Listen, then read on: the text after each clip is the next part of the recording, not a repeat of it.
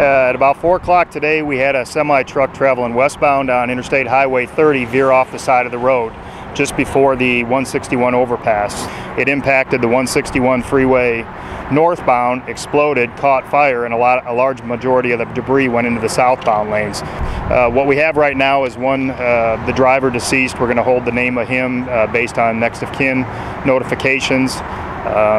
The truck was carrying apparently tiles, so it didn't have anything to do with the flames. Most of that came from the impact and the diesel fuel that it was carrying to run.